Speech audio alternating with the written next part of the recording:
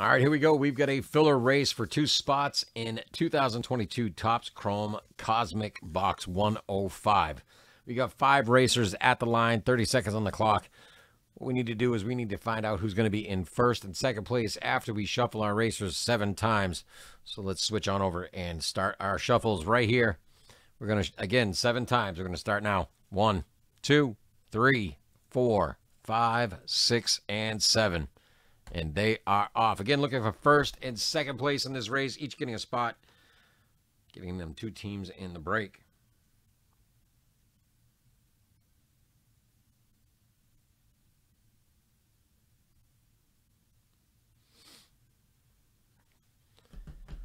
Yeah.